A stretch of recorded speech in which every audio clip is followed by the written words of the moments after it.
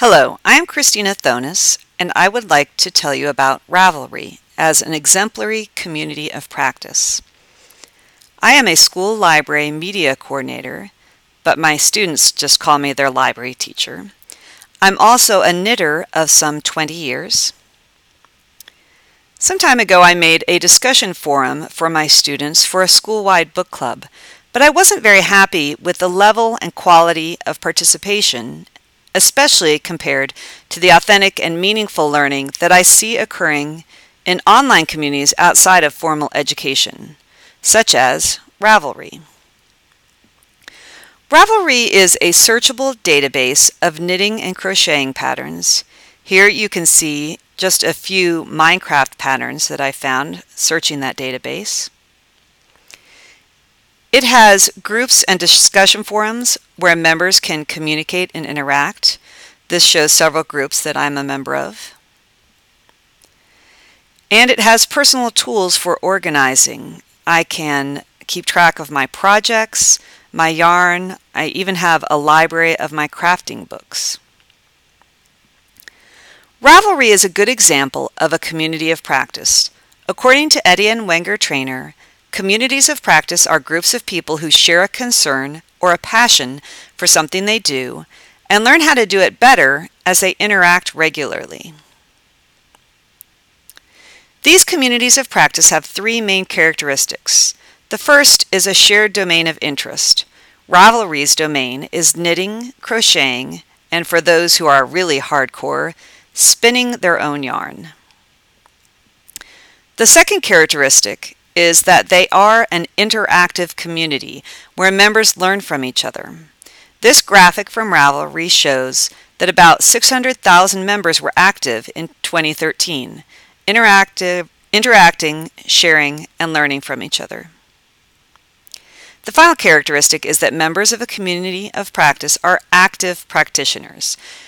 This graphic shows that the members of Ravelry have completed 1,000 tons of projects.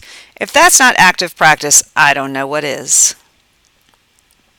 Wenger-Trayner also lists several activities that communities of practice engage in as they learn and practice together. Ravelry members reuse assets, document our projects, and map our knowledge primarily through the database of patterns. Here we see a pattern for the Carnaby skirt.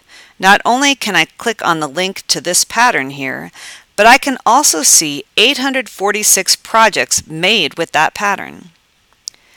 This is one of the amazing ways that Ravelry members share their learning. Before attempting this pattern, I can look at the skirt in different lengths, colors, with different buttons, etc. This really helps me in planning my own project.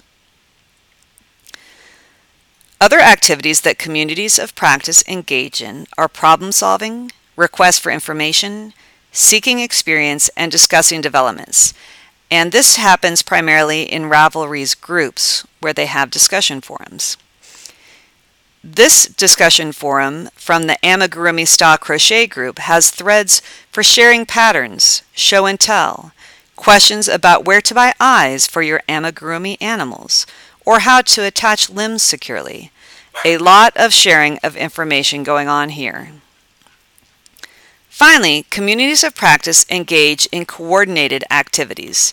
This is the Nerd Wars group where I participated in a tournament of nerdery one summer.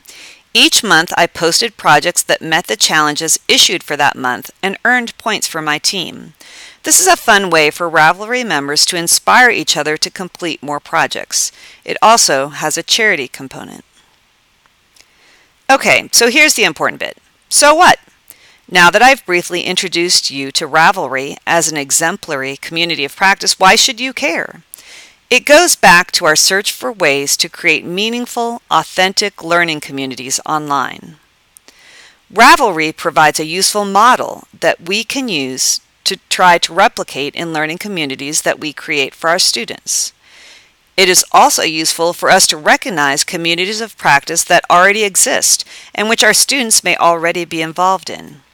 And finally, it inspires us to find more communities of practice that we can connect our students to support their lifelong learning.